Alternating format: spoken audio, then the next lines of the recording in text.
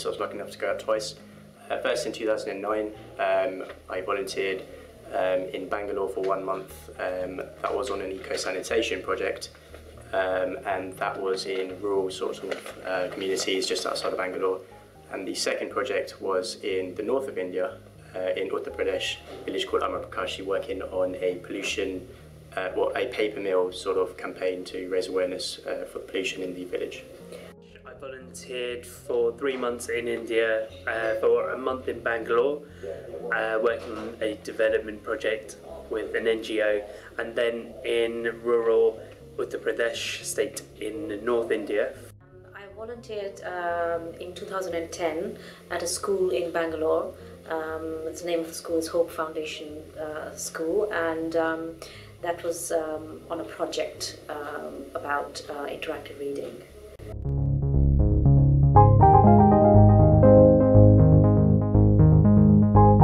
Initially it was watching Slumdog Millionaire, which sounds really strange, but that taught me a lot more about India. I'd never been before. I knew a bit about it because I'm of Indian origin, but I'd never been, so Slumdog Millionaire opened my eyes to what could be happening. We graduated in 2009, the economy wasn't doing too well. It was an easy way to say I want to go and do what I really want to go and do, which is go and explore the world, do some volunteering. So I took AFP came calling and we took the opportunity.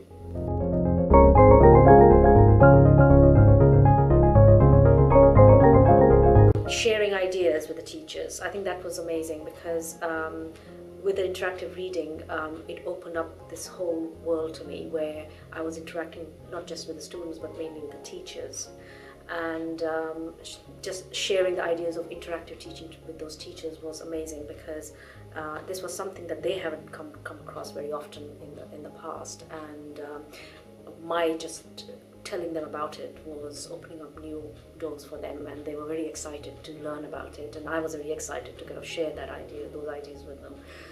There were a lot of challenges. We had to overcome social barriers, for example the caste system in India, which changed our view on social hierarchy, and that's influenced us ever since. Underlying problems in India that make these sort of projects so much harder, that you just don't really exist in Britain and in the developed world. Corruption, bribery. So it was up to us really to try and find solutions, ways to mitigate these problems as best as possible, because what we found is we couldn't really change the world of India in one night.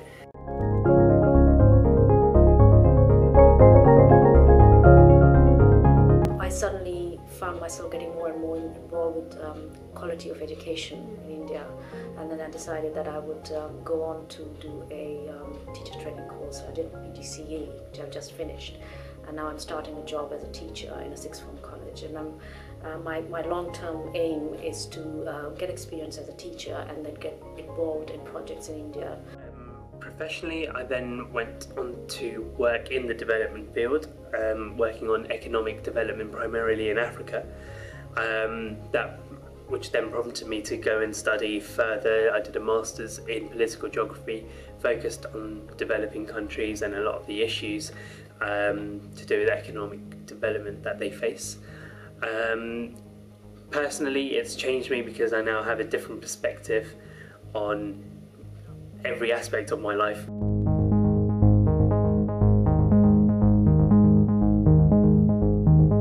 Yeah, definitely.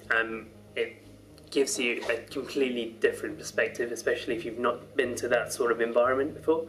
So not only does it help you career-wise, it gives you things to talk about in an interview, gives you those hard skills that you would have developed whilst working on those projects. If you have a passion, if you're interested and you do think about these things, I would advise you to do that, because it will just put the picture together for you. You may only know one side of the story by reading about it and listening to other people, but by going to India yourself to volunteer, it's actually going to make it clearer to you what is happening there, and you are in a better place to then create awareness of the issues.